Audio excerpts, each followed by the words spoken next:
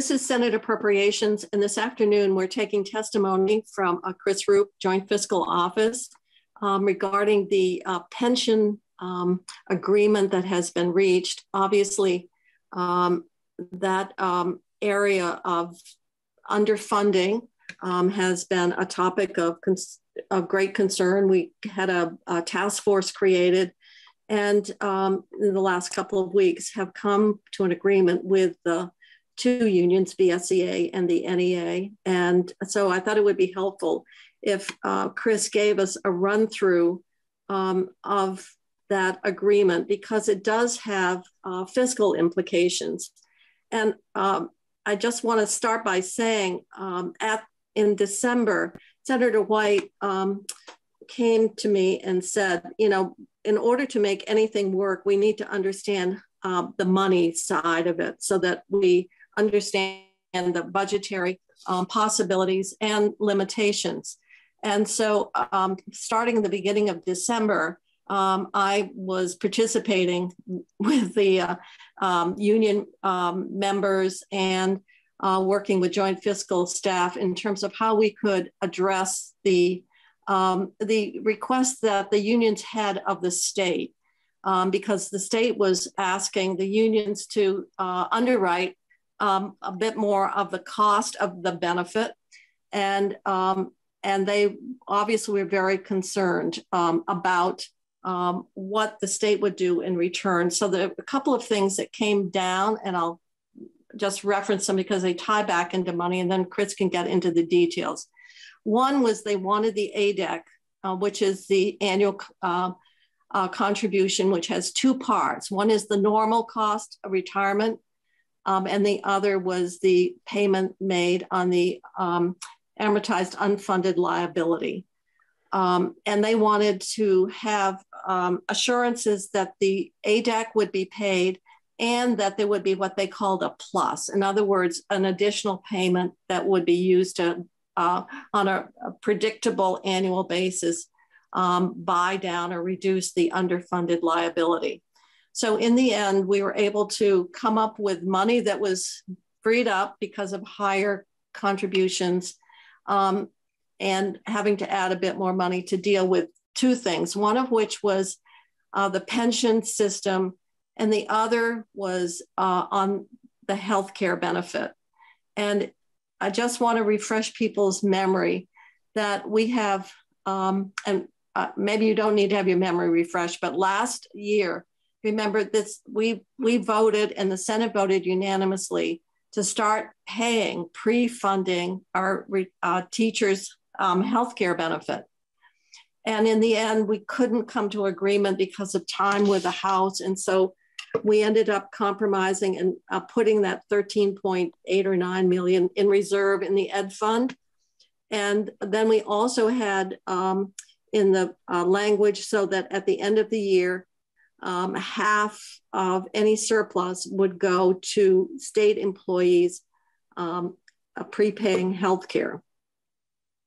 And in addition, we had 150 million in reserve pending release upon agreement of this pension package. So sometimes it's hard to reconstruct where we put money and the purpose, but so we had 52.4 million was the 50% of the surplus last year that was identified to go for state employees prepay.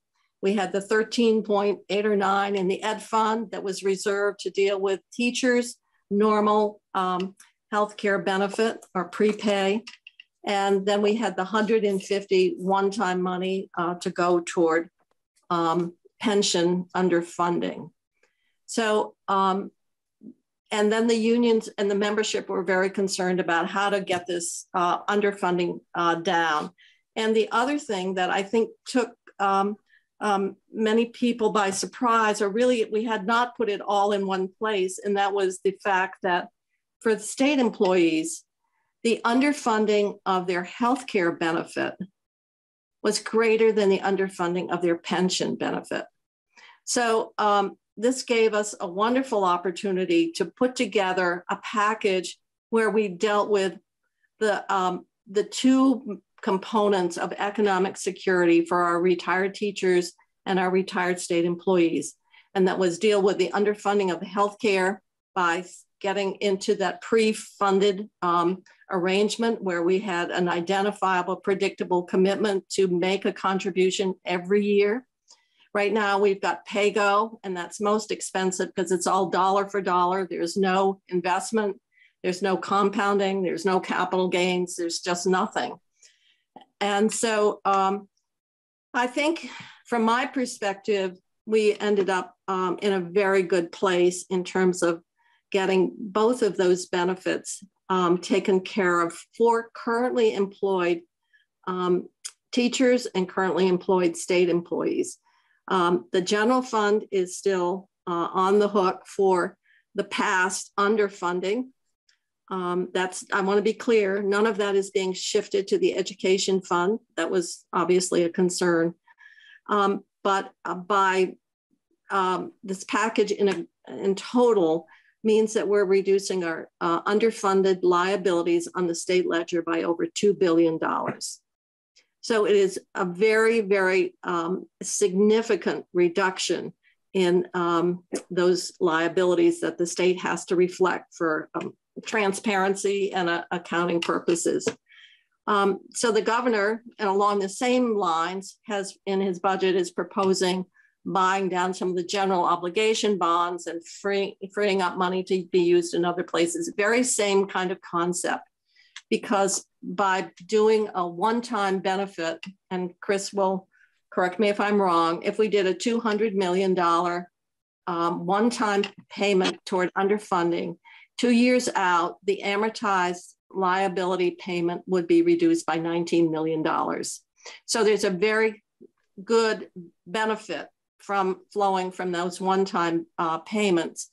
And once you free up that 19 million, then it gives you the savings then can be applied and be used to fund the plus on the ADEC, which is what they asked. So it's when the conversation is, it's all interwoven. It's all interwoven. And that's why it has to be, I want to just restate, it's really looking at everything as a package. With that, refreshing people's memories of what we had parked in various places in anticipation or to give us some resources to work within coming up with an agreement. We had those three. And it does mean that we're going to have to put a bit more money because it's been an unaddressed cost. And that's pre-funding healthcare for state employees. And that will take a bit more general fund net. And just the same is true on the ed fund. It will take money on an ongoing basis to pre-fund the healthcare benefit for currently employed teachers.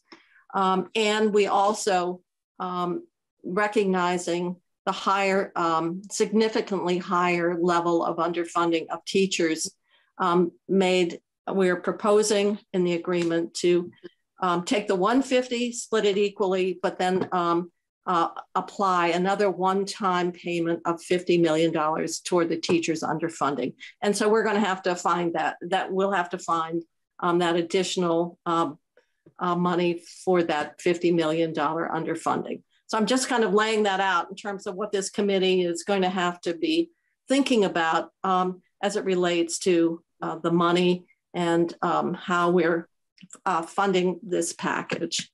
So Chris, I'm going to let you take it from there.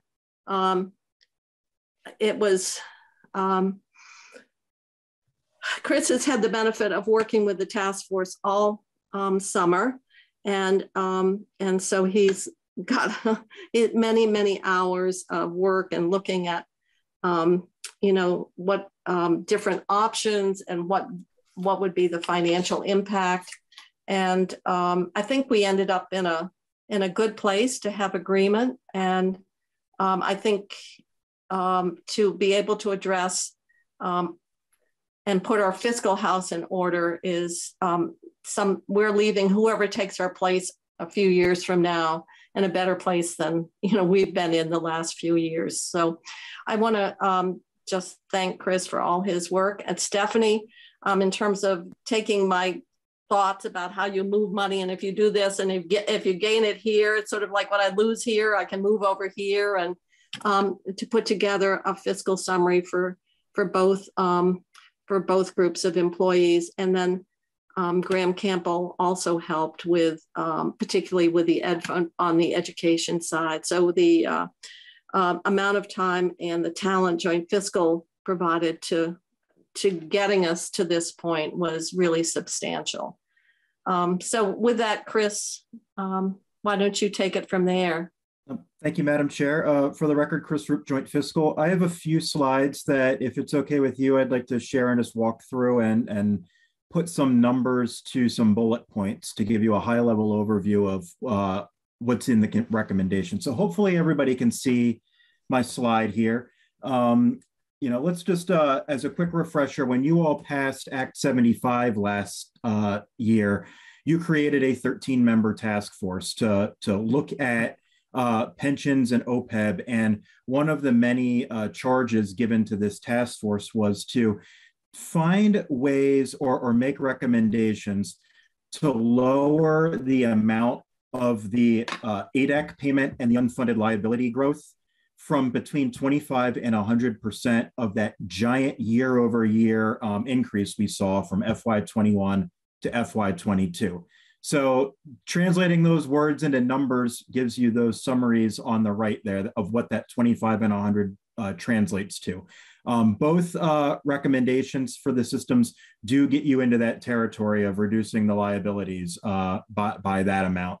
One thing that's really important to note here that Senator Kitchell touched on was this report and the recommendations were the product of negotiations that went through the holiday season and really right up through last Monday's task force meeting when we adopted the wordsmithing of the final report. So immediately once that report was agreed to, we then pivoted to putting some preliminary fiscal analysis together. So that's why you see the numbers in a companion document rather than in the report itself, was because of the unfortunate time constraints in the process. But the recommendations for both the state and the teacher pension systems really do mirror each other in a lot of ways and hit on a few key themes. They all involve recommended employee contribution increases on active members that are phased in over a period of time, some relatively modest changes to the benefit structure, commitments of additional state funding to pay down the liabilities, which is what Senator Kitchell was referring to earlier, and pre-funding the OPEB. The OPEB is that subsidized retiree healthcare benefit. So most of the savings that would come from the pension recommendations are effectively being reinvested into accelerating the state's payment toward paying down its unfunded pension liabilities and pre-funding the OPEB. And combined, these recommendations would reduce the state's long-term liabilities on the balance sheet by roughly $2 billion. For a state the size of Vermont, that is tremendous. And one thing I want to point out before moving on here is that the employee groups themselves put forth the recommendations that were included in this report. And the recommendations were all agreed to unanimously by everybody on the task force. So I think that was a pretty notable thing to mention, that this was not something that legislators were telling people what to do. These recommendations really were put forth by the employee groups representatives on that task force, and they're based on things that those members wanted to study during the process. So real quick, I'll run through a few slides for the state employees and then the teachers, and then leave a little bit of time for questions. But a few key themes here that are worth mentioning is that the state employees, none of these recommendations involve making any changes to people who are currently retired or terminated vested members. The recommendations really focus on phasing in some higher employee contribution rates on active members over a period of time. So, the theory would go that as your contractual wage increase goes up by some percentage a year, your pre-tax pension contribution would also go up by a smaller amount. So a member would still be taking home more in their paycheck, even though their employee contribution went up over a phased period of time. There's some relatively modest changes to the COLA, the cost of living adjustment. That $150 million that you all put in reserve in the end of FY21, the recommendation calls for taking 75 million of that 150 and putting it into the state system. We'll go into this further in another slide, but the other 75, the other half of that 150 would go into the teacher pension system, plus an additional $50 million that would be reserved in FY22. So that's how you get a total of 200 million. There's that 150 reserved in FY21, plus a new 50 to be reserved in FY22. The recommendations call for the state committing to a plus payment on the ADAC toward the unfunded liability in both systems. So that would begin in FY24, ramp up to a maximum of $15 million in FY26. And that would stay in place until the pension systems reach 90% funded. Pre-funding the OPEB benefits is a huge part of the recommendations in both systems. And one piece that's a little unique to the state employees is there's language put forth that you will see in the Budget Adjustment Act when it comes over from the other body, directing the treasurer and the Retirement Board of Trustees to develop some recommendations to create what we call a Group G benefit, which would be a new employee group for the Department of Corrections staff that would look a little more like the current Group C benefit for law enforcement, where this was an issue that first came up several years ago in the law enforcement retirement study group. There was a lot of interest in creating a benefit that's specific to DOC staff, provided that it's done on an actuarially neutral basis to the pension fund and doesn't result in extra costs to the employer. The task force ran some preliminary analysis around what would it take to give everybody the benefit that looks like the existing Group C. And they came back with a number that would be unaffordable to most members. It would be a required contribution rate in excess of 30% of pay. So where the group landed was creating some language into statute. It would be in the BAA because that is going to move quicker. That gives folks a little bit more time to sharpen their pencil and see and cost out a couple different options and see if they can come up with a acceptable recommendation on creating this benefit. And if they can do so by April 15th, that allows time to drop that recommendation into the pension bill. Similar language directs the treasurer and the Board of Trustees to work around this idea of, are there longevity incentives that can be provided that would encourage a Group F member who's eligible to retire to keep working past the point at which they're eligible to retire. So again, this is something that very worthy idea, but it needs some further study and some more time than the task force process allowed. So the language was, we would give everybody until April 15th to provide some recommendations. That way you all still have a little bit of time to review that and act on it, should you so desire. Slide 4 starts getting into, you'll see a few slides here that show the preliminary fiscal impacts, and preliminary is the word on all of these, around some of these changes. So the state employee pension system recommended, beginning in FY23, phasing in higher contribution rates on all active members. This looks a little different for each group. Group C is the law enforcement group. That's about 450 active members. They had a representative on the task force from the Vermont Troopers Association, and they put forth a recommendation to phase in over a 3-year period 0.5% contribution increases. That would yield, beginning in the first year, roughly 200,000 of additional revenue, ramping up to 600,000 by sort of full phase in by FY25. Group D is the judges. That's around 50 active members. And Group F is by far the largest share. That's well over 7,000 members, and that's pretty much all the active employees that aren't in either the law enforcement group or the judges. They put forth a proposal of sort of tiered increases based on salary percentiles, where the higher one earns, the more years of a phased-in contribution rate would take effect. So folks who are at the lower end of the pay scale would not see an impact, but folks at the higher end of the pay scale would see a higher impact. There's some details that need to be worked out around, okay, how do we implement this framework? But the rough estimates that we received from this type of modeling that we asked the actuaries to do was that in year one, this would yield about 2.5 million of extra revenue. And by full phase in by year 5, which would be FY27, that'd be about 13.3 million. Something really important with all this conversation when we talk about higher employee contributions is that this money that would be generated offsets the normal cost. So the state would effectively save the amount of money that would be generated from the higher rates because the employees would effectively be paying a greater share of the normal cost that would otherwise fall to the state to pay through the ADAC. Slide 5 just shows you a little bit about the COLA changes. You'll see these similarly modeled for the teachers as well.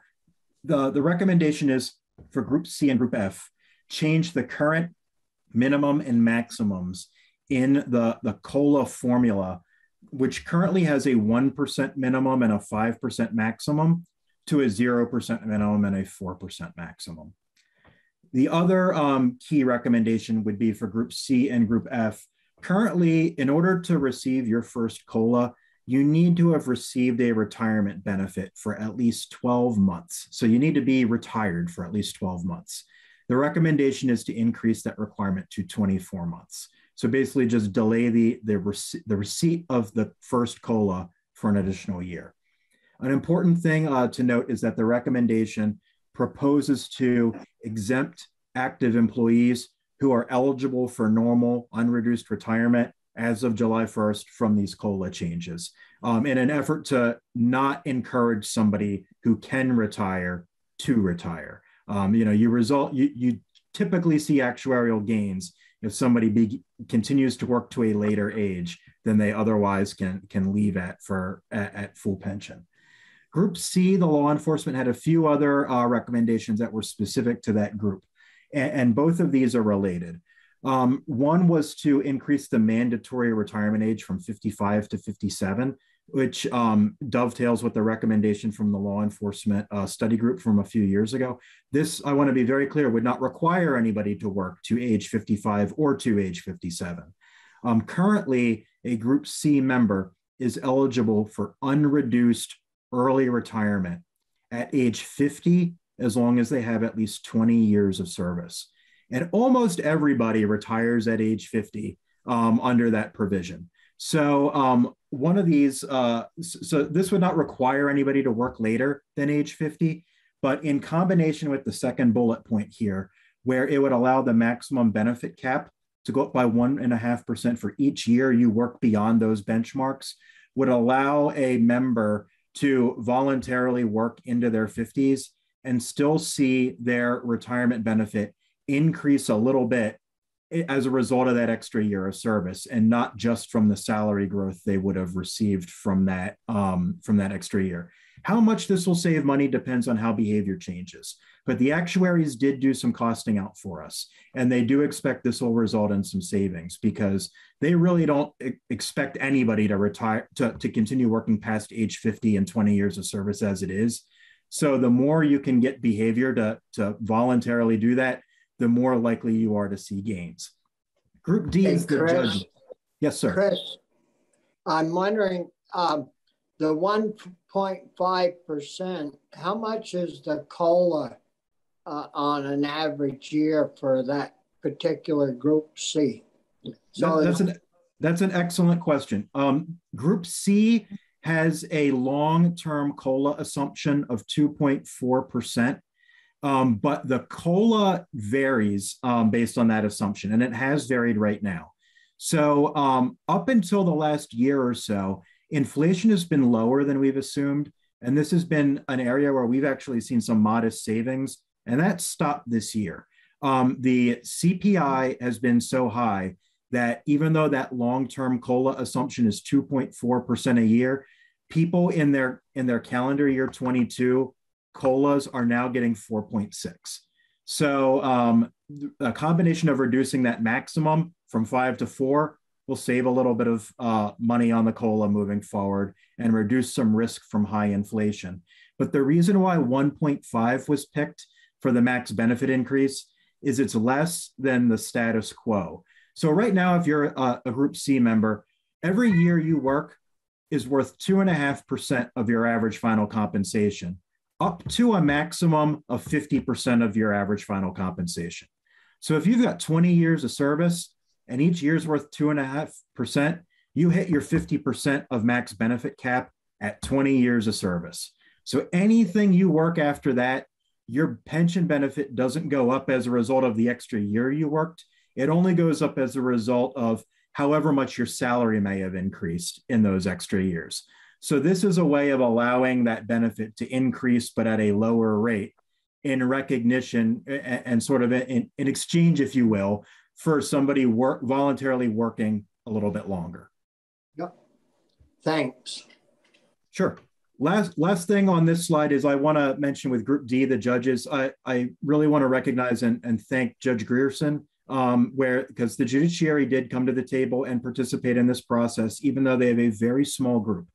And they had their own internal stakeholder engagement process and came up with some recommendations that are not going to result in massive savings because the group is so small, but make some very important changes for equity reasons that bring that Group D benefit a little bit more in line with the benefits that other employee groups are receiving. So Group D is different in a lot of ways. People tend to enter the workforce at a lot later of an age, leave at a later age. The normal cost is much higher, and the terms of the benefit are just different. But what they've put forth as a recommendation is with the sort of carve outs you see here on this slide, to amend their final salary calculation, where right now their benefit is based on their year of final salary before they retire. And the recommendation is to move to an average of your 2 final years. So that would look more like the Group C law enforcement benefit. Also, reducing the maximum benefit from the current 100% of final salary to 80% of the AFC. Hardly anybody gets 100% of final salary because you would need 30 years of service in order to get that in Group D. And as I mentioned, people tend to enter Group D at a much later age, so they tend not to accrue 30 years of service the way we would think of a rank and file state employee accruing 30 years. But again, this is an important motion toward equity and bringing that benefit more in line with some of the other groups. For new judges entering the system after July, they've recommended raising the retirement age from 62 to 65, putting some further caps on the COLA, where it would only apply at the current 100% of CPI rate on the first $75,000 of retirement benefit, which is pretty much the average of the Group D retirement benefits, and then a reduced COLA that's calculated at 50% of the CPI on benefit amounts above $75,000. And again, they recommended mirroring the recommendation of the other groups where you would require somebody to be retired for at least 24 months before they get their first COLA. Slide 6 just shows you what all the preliminary fiscal estimates of what these COLA changes are likely to yield. So when you add up down the ADAC column, that shows you the preliminary estimate of how much these changes would save the employer's pension costs. So you could view these in a way as additive to what we saw about the employee contribution increases on an earlier slide. So those Group C COLA changes, if you read down in combination, would save approximately $3.3 million. The Group F changes would save approximately $5.4 million. Add them all up, you're looking at roughly $8.8 million of ADAC savings just from the changes to the COLA. That would include, and on top of that, a $58 million reduction of the state's pension unfunded liabilities. Slide 7 pivots over into the recommendations for increased employer commitments to the pension system.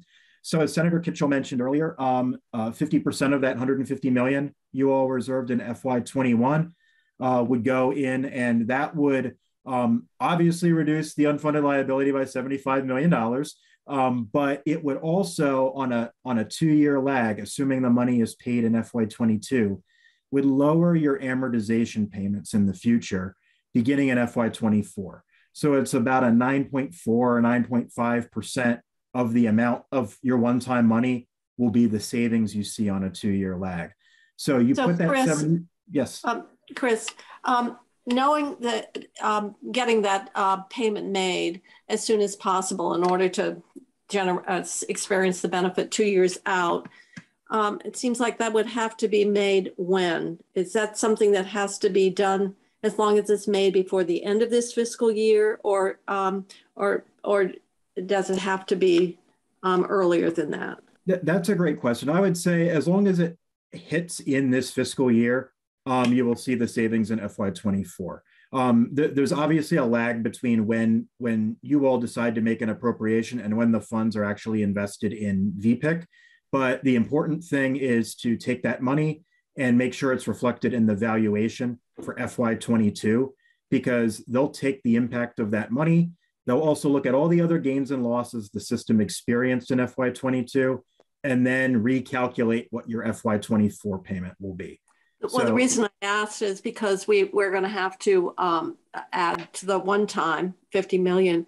And I was just wondering, well, obviously we've got a bill that's coming out of Senate Gov Ops.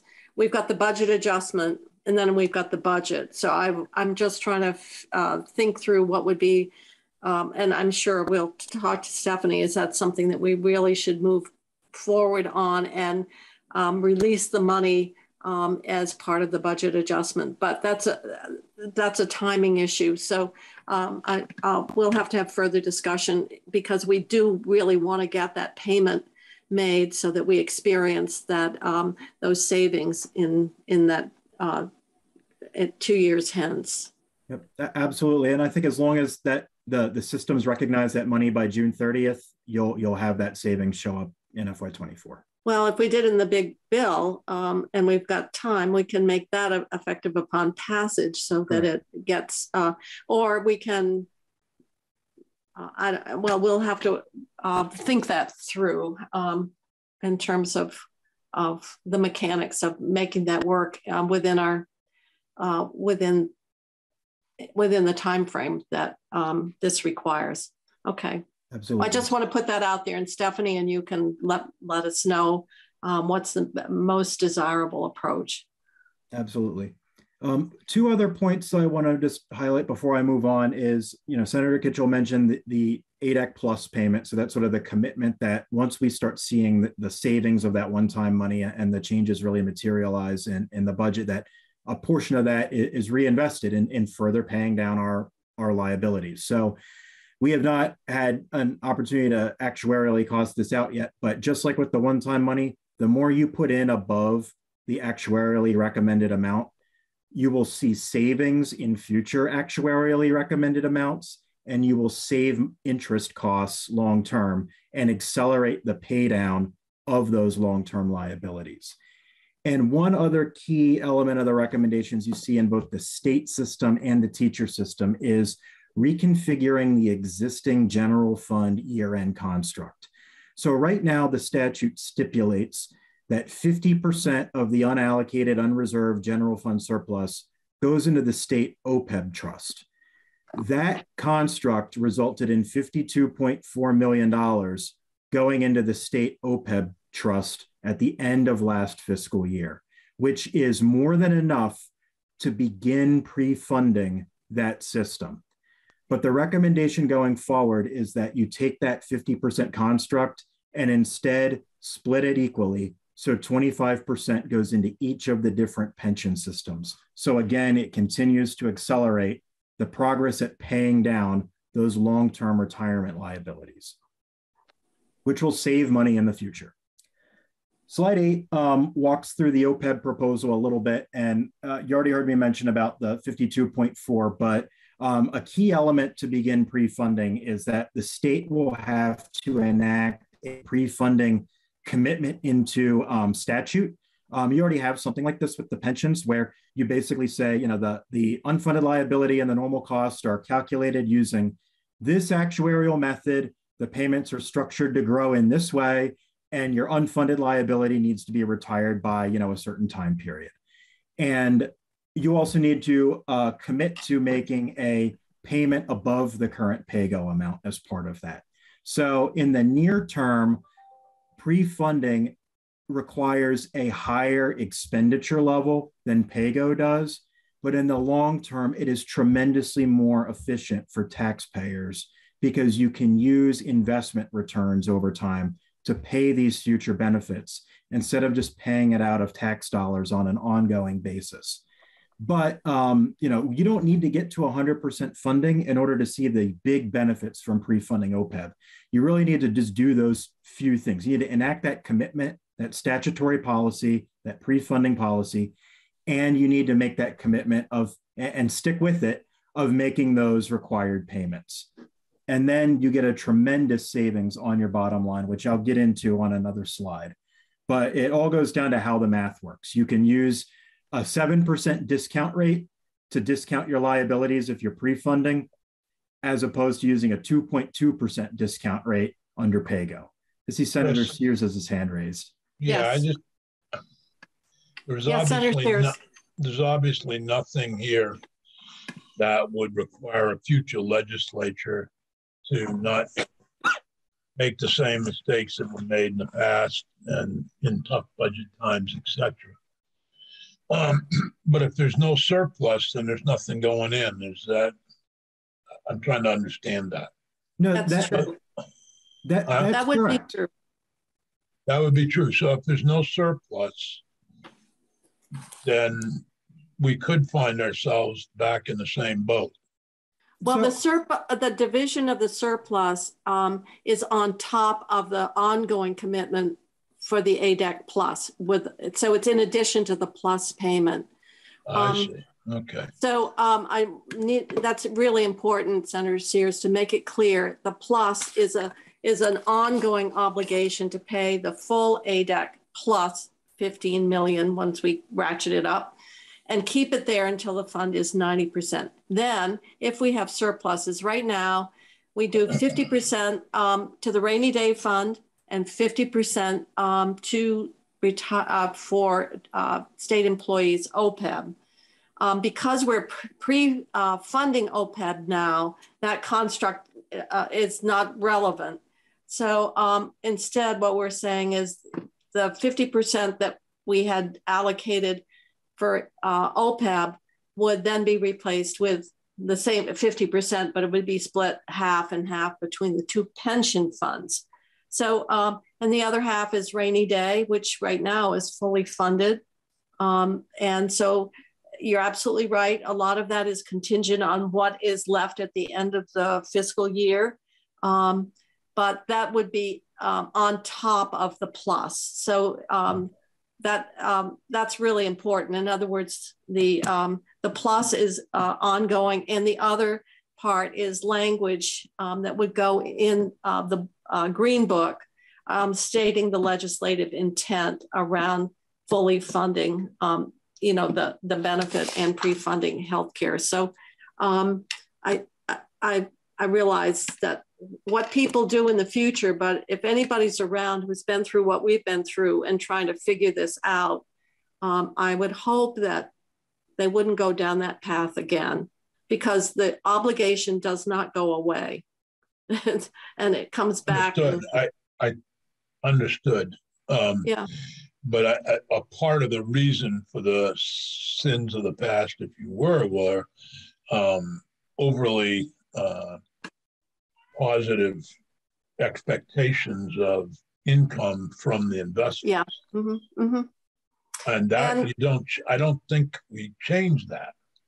Well, we actually did lower it, and it's 7%. No, I mean, but in terms of if the current group or a new group forecasts certain returns and those returns don't happen, that's still a loss. You're expecting certain increases, and during inflation, you should be getting a larger amount. But if we go into a deflationary period, we'd get less income. But that depends on the projection of the actual, and they're not always right.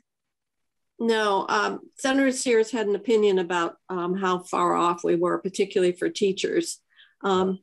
and that was hard to understand because I think it was over 40% of that underfunding was driven by the demographics of teachers, which seems like that wouldn't have changed that dramatically.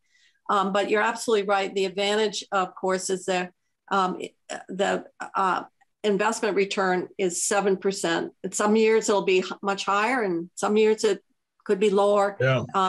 It's just over a period of time how it smooths out. But Chris, I think at one point where we talking about, or Stephanie, were we up around 9% estimated? It was very high. It was artificially high.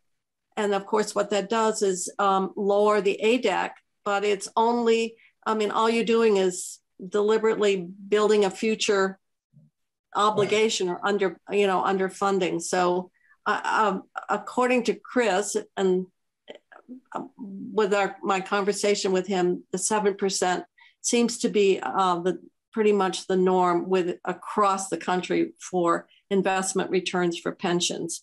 But maybe you can speak to that, Chris. That's absolutely right. 7% is our current assumed rate of return, and that is in line with the median of most major American pension systems surveyed by NASRA. We were much higher earlier in the amortization period, like up back near the Great Recession.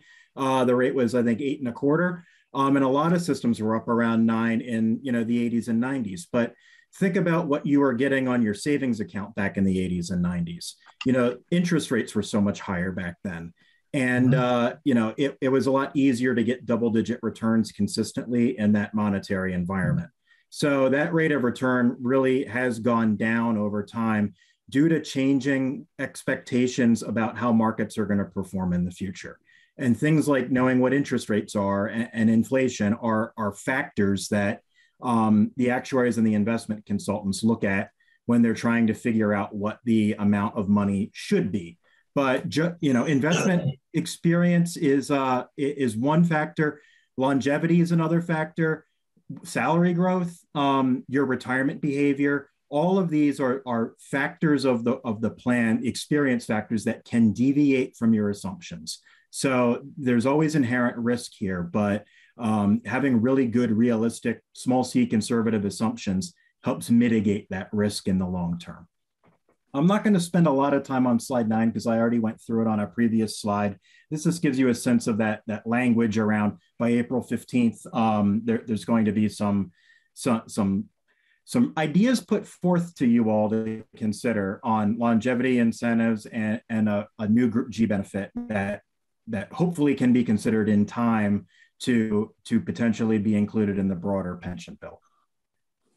Here's slide 10 has some very, very preliminary cost estimates. And I want to focus on the box on the right that shows you what the impact to the unfunded liability is from all of this. So the pension benefit recommendations, that's the changes to the COLA and things like that.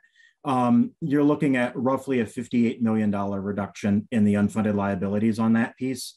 The one-time pension contribution from the state, another $75 million. Pre-funding OPEB, you can see what a tremendous bang for the buck that has. $891 million reduction in our long-term liabilities because we can discount our liabilities using a 7% rate if we're pre-funding. And under PAYGO, the accounting rules force us to use a 2.2%. But these numbers are very preliminary, and we're working with the treasurer and the actuaries to see how these numbers shake out because some of the things that were included in the final proposal were not exactly costed out before in the way they were ultimately recommended finally. And there's going to be timing issues and things like that that can vary the amounts and the year at which certain things are recognized. But these are just some very, very preliminary estimates that are going to be refined in the weeks ahead. This might be a good time to pivot over to a few slides on the teachers. These changes are much more straightforward and less complicated because all the actives in the teacher pensions are in the same employee group. So it's not a situation where we have to create different recommendations for 3 different employee groups. Just like with the state, no recommended changes to currently retired or terminated vested members. Similar themes around higher phased in employee contribution rates on actives on sort of a progressive structure, some modest changes to the cost of living adjustments. the state making a $125 million one-time payment, the same ADAC plus type of commitment, and pre-funding OPEB, but in a similar way, but with some extra sort of nuance around this, where the recommendation is to pre-fund the OPEB the way we currently fund the pensions, where the normal cost, which is a cost of providing a future benefit to today's workforce, is paid out of the ed fund, and the amortization and sort of pay-go costs for today's retirees would live in the general fund.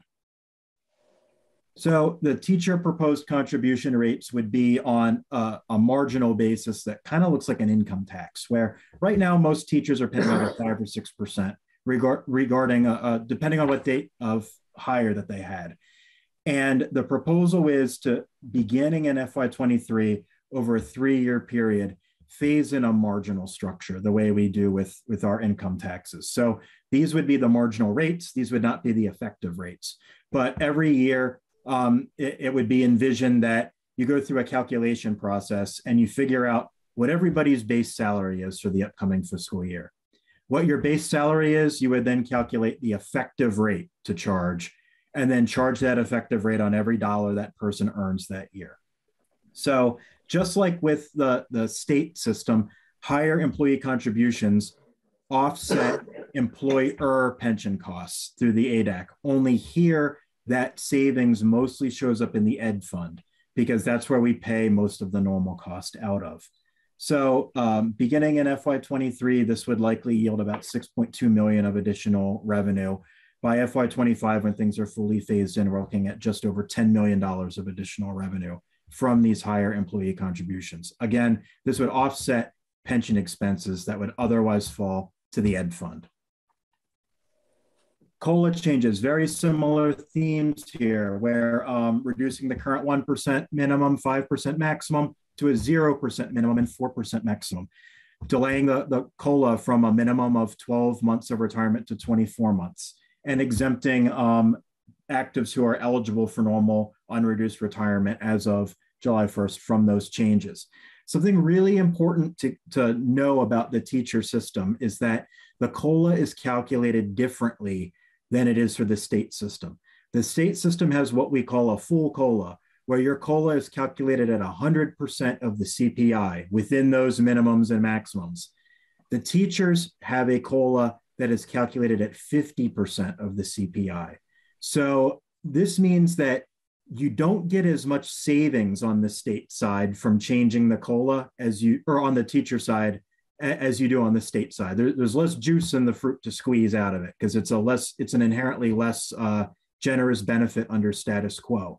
But making these changes will still yield about $4.8 million of ADAC savings total, which includes $1.6 million of additional ed fund savings through the normal cost, and some additional roughly $35 million reduction on the unfunded liability.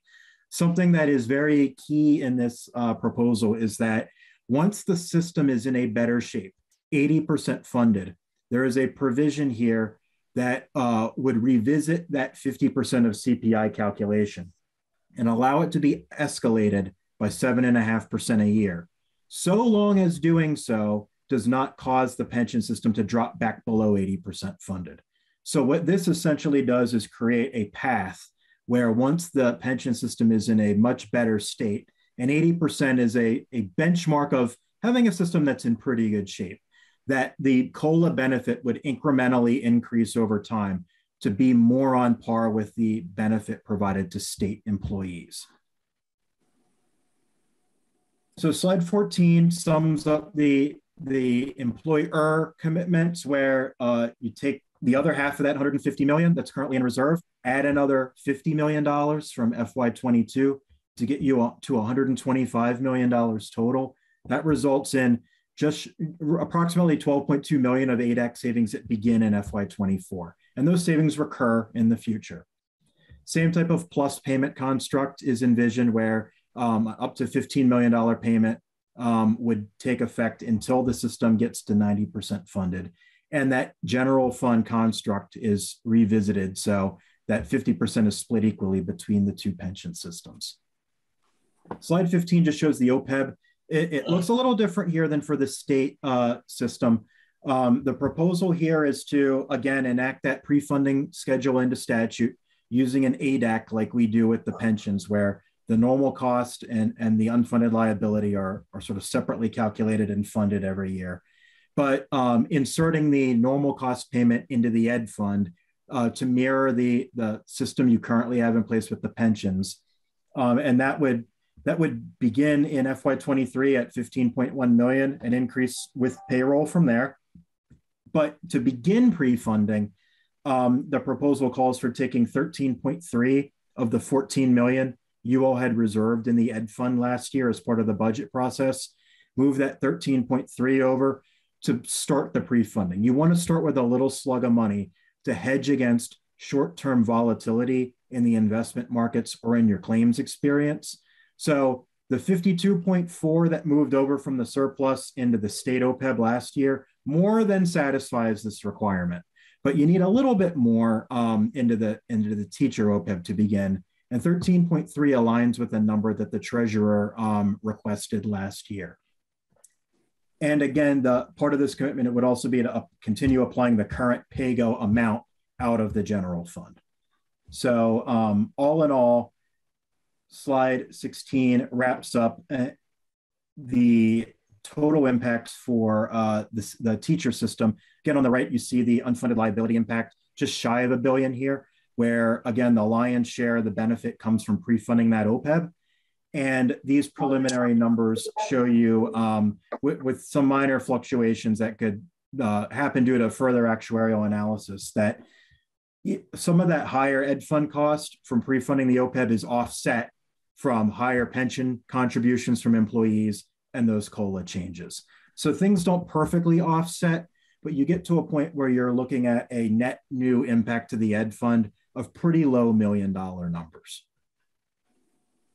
Slide 17 is just a summary slide that, again, shows very preliminary estimates that I'm not going to spend a lot of time on today, but just to show you the magnitude of how much all the levers move the different funds. We put this chart together, and there's going to be some modest changes due to timing and things like that once the actuaries have a chance to cost things out. And again, you'll have plan experience from year to year that will make these numbers fluctuate as well. But that's sort of the high level overview. So you have a sense of what the moving pieces are and how much each of those pieces is likely to sort of move the needle in all the different directions. But as Senator Kitchell mentioned earlier, this proposal really does hinge on making some changes that will reduce expenses and yield savings on the pension, and then reinvest those savings and that fiscal capacity to further shoring up and paying down our other long-term retirement liabilities. So with that, I'm happy to answer any other questions you may have. It's pretty dense for the first go through. And it's hard for me because, as I said at Christmas time, instead of sugar plums in my head, I had OPEB and ADAC dancing around. It seems like we have come up to a good agreement. I think that it is an agreement, so it's more understanding what's in it and the different pieces of the money. Other questions in terms of, what's in the proposal, but I guess the main thing is increased cost sharing, and dealing with our underfunding, and for the first time ever, get pre-funding the cost of that future healthcare benefit for currently employed teachers and state employees, which has not been done. I was surprised it had not been done for state employees either. That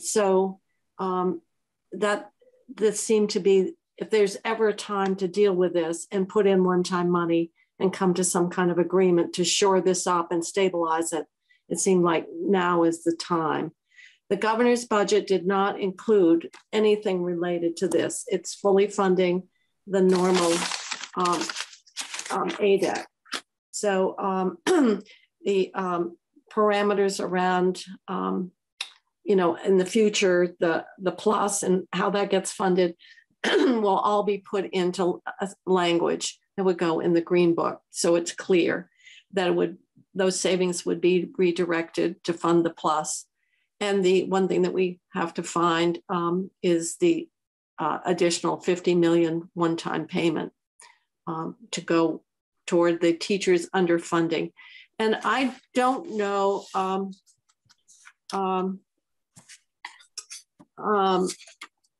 Chris sent me a great article, and I hope we can get it out, because there's lots of concern about a defined benefit plan versus a defined contribution.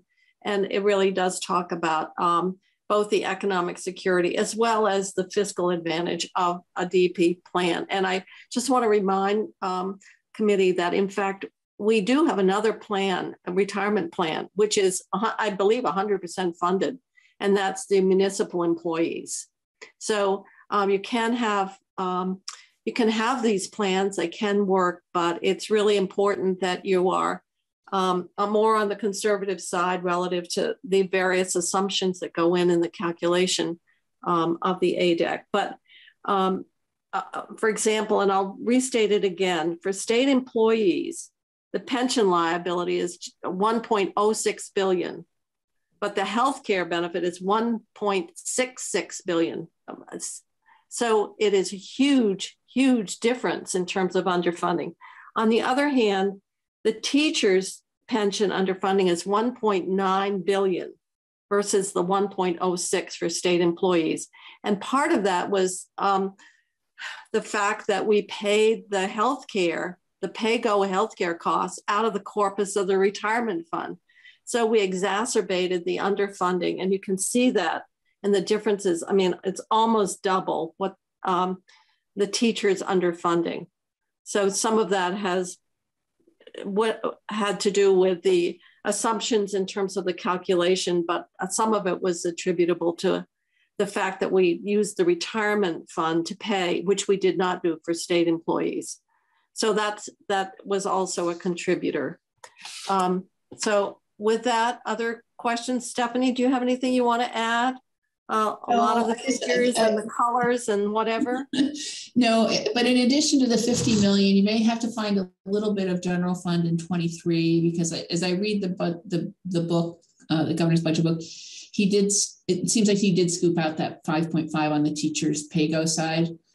And there's also a little bit of pressure on the state employee side on the first year of pre-funding that maybe the other funds can't pick up. So we might have to think about that a little bit. Okay, I can't believe they did that. I asked if it could be that the. I think they think they didn't because of the way the federal grant piece works. But when you read the book, it's showing that they're dropping down to 29.6 on the general fund side. So. And committee, that what's being referenced here is the treasurer renegotiated the healthcare plan for retired teachers, and it's a Medicare Advantage plan, and that reduced the pay-go cost as well by 5 million. And we had hoped that would have stayed within this fence or corral of money currently being allocated to retirement benefits. But I guess the 5 million that I had asked the administration if it could be retained apparently got scooped. Okay. Any other comments, Stephanie? I wonder if it would be possible to have hard copies of these documents. I think once the bill comes forward, we're going to start to hear from pensioners to either support it or not support it. I haven't heard much, so I guess that's a good sign. But it'd be helpful to have the documents in hard copies. Yeah, they'd be on our website, but do you want them put in the mail? Well, I'm using ink like crazy right now, and these are all pretty dense documents, so it'd be easier to get by mail. Okay. Okay. And some of the other documents that Chris and Stephanie were just talking about. Okay, we can, Chrissy, that might be something that Chrissy could put together and put in the mail for people. Yeah, even so the governor's 23 budget would be helpful, by the way. Oh. Yeah, anything you guys would like me to send, I'm happy to. So if you just zip me a note at what you're looking for, I'll pop them in the mail. Well, I'd be looking for the 23 budget as well as the pension. Oh, okay. Booklets with that in it, with the budget, those regular. Yeah, I know, but we don't. I know, I'd like to, we should get them. Yeah. All right, so I think that's what's being asked for is that budget that we would normally get when we walk out of the chamber. And then the slide deck that Chris and the fiscal summary that Stephanie and Chris put together. And anything else? Senator Westman, you had your hand up, other documents? I haven't been through everything. It may be in there, but what would be helpful for me is before we do these proposed changes, we roughly went through all of, here's the deficit in the pension systems. After we do these changes, we take care of how much of it and what's left. You know, I think that's probably, Stephanie, that would be the graph I asked you to put together, because then it showed, because we were concerned, both groups would say, well, did you get more than I got, for example? And they both came in very close at about 150 million between the one-time payments and the ongoing benefits. So that maybe was that short side-by-side chart on the fiscal pieces of each system. That would be very helpful, because what I generally run in my mind is that the state employees had about $1 billion hole. The the teachers had about a $2 billion hole. Mm-hmm. And I'm not sure where that ties into the healthcare and the prepayment of that. So I need to have a way to say to people, it was this. If we do this, it's this. Yes, I think that side-by-side chart does exactly that, and it shows what funding stream is being used, because for teachers, obviously, there's some ed fund payments here, and it will also show the reduced liability. I think that chart's just a couple weeks old. I think we just need to add the estimated liability impact from the COLA pieces, which was, I don't think on that chart a couple weeks ago. No, it wasn't. This was just a way of showing both groups that response was pretty equitable across both systems. Although obviously the pension liability for teachers was much greater, as Senator Westman said, it was just about double. Mm-hmm. So are the teachers and state employees, have they been presented this information, and are they aware of it? I mean, they have a hearing. There's a public hearing tonight at, what is it, 5:30 by Jeanette's committee? Yes, they are aware of it. And as Chris said, these agreements were actually proposed by the two unions. Right, but did the information get out there to all the people? Yes. The teachers actually had an advisory group of, while there were 3 on the task force, they had an advisory group of about 20. So, and they've been feeding information back out to their membership right along. And the same is true with the state employees. So they had the membership on the task force, and then they had ongoing communications back out. Now, unlike, these are not the same as the contract. I mean, they aren't going to vote on them, but they are what got negotiated here. And the one thing that I think was important was that the members of the task force testified before GovOps in the Senate, talking about the process and how I believe they viewed it as very positive. It was constructive. It was respectful. And that what we had here was an agreement that they supported and would be very pleased if it can get implemented. So that was the feedback I got, Chris. You were in there, but I think that was their testimony. No, I think that's right, Senator Kitchell, and I think you mentioned this, but both the employee groups that were on the task force and the leaders of the employee unions they have mentioned that they're doing a lot of member education and outreach. So these are very, very large systems with tens of thousands of members. I don't expect there will be a unanimous opinion on the recommendations, but there was a unanimous opinion at the task force level, and these were recommendations that were put forth by the employee groups. So they are doing a lot of intensive member engagement. I know that. And like anything, there's not going to be 100% agreement. As you know, there were some members who felt nothing should happen, no changes to contributions. The state should simply pay in more money. So obviously, this is not. This doesn't say it's all on the state side. It was negotiated. So I think there have been some communications back of people that may not like this, for example, because they didn't want any changes other than the state to pay more money. And so I think actually maybe the head of VSEA might have testified to that effect as well, that out of the large thousands and thousands, so far the feedback has, has been well received. Good. Any other questions of Chris or Stephanie? No, so, very good. Very logical and well done. Yeah, even I could understand it. All credit goes to the chair of this committee.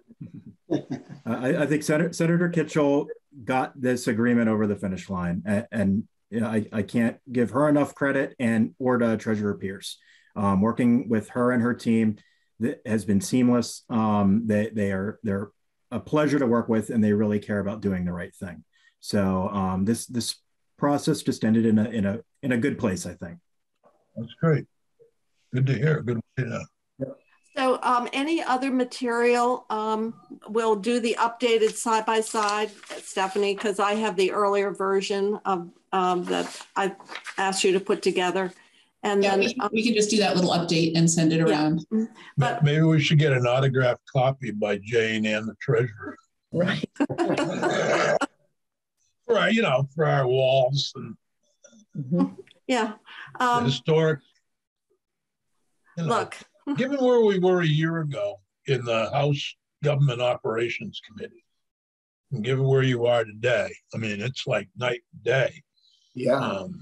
So kudos. Well, if we hadn't had that 200 million, it would have probably still been kind of dark.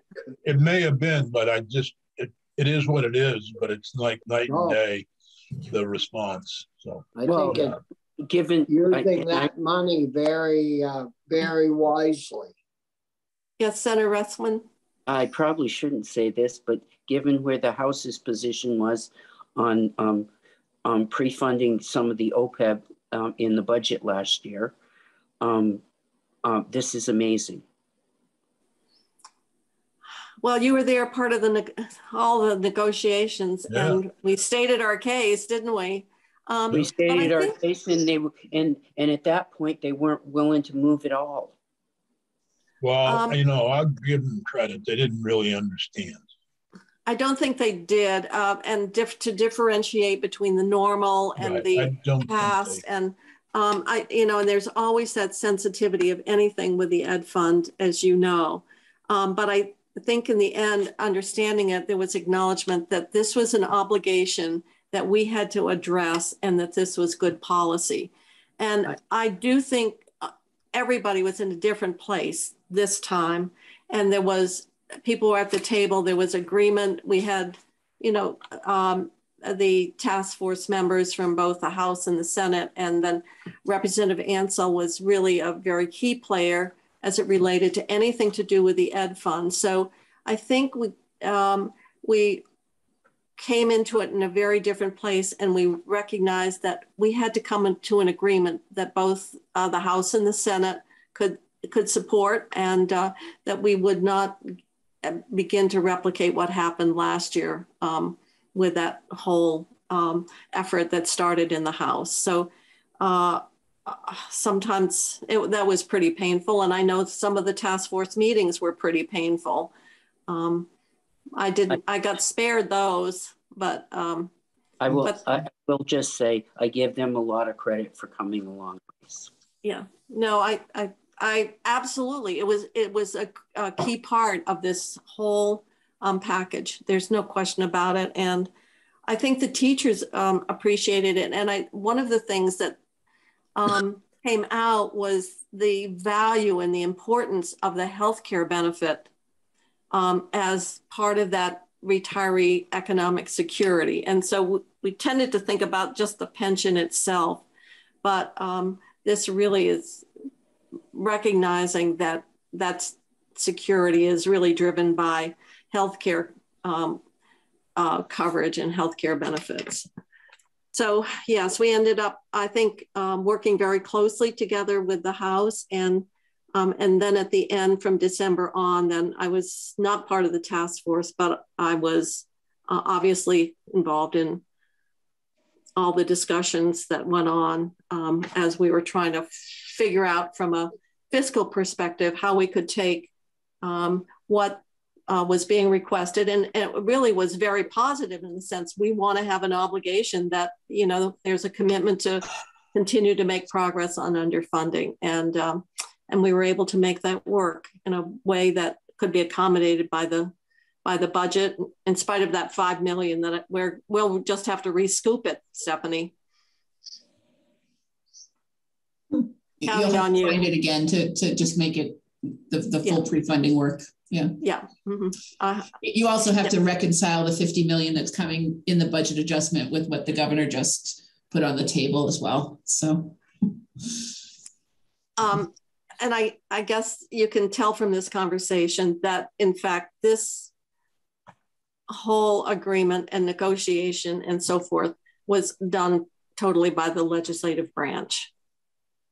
And so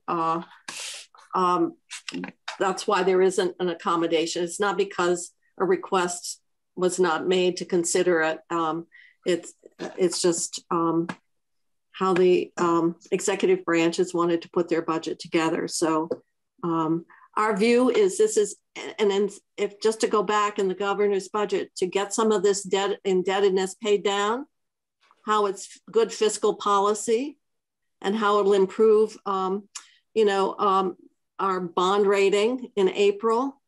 Well, I would submit that, I don't know, remember how much was to pay down, maybe 30 million or something. But if this 200 million will, if we can reduce the liability by 2 billion, my instincts are that Wall Street would pay some attention to that. So you've got 30 million, I'll raise it to 2 billion and let it go. How's that? Sounds good. And in the meantime, we've got to find a little money here. We've got to find the one time of 50 million, which the House, I think, Representative Hooper was very well aware of what was in this proposal.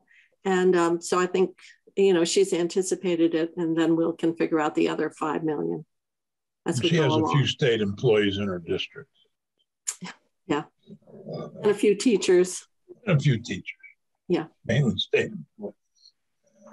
So, yes, Rich. So you mentioned timing before and when to do this and everything. Do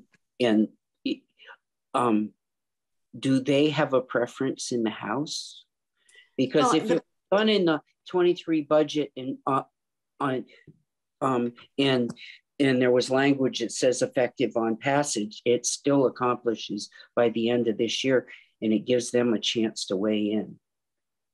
Well, there's going to be a separate bill. Jeanette's committee is going to be voting it out, and then it'll go over to the House. And as of now, both the House Appropriations Committee and Ways and Means, I believe, that's my understanding, Chris, that you have actually briefed them on these agreements. So they're very well informed about the result here. but I thought it was important as well that this committee, because it's certainly an area of priority for us, and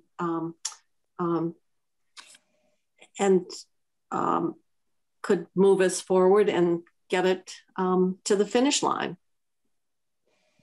If there are no further questions, I realize it's 3:25. It's been a long day, and I'm going to suggest then we adjourn for today on a high note here, and then we'll reconvene tomorrow. So I'm going to adjourn the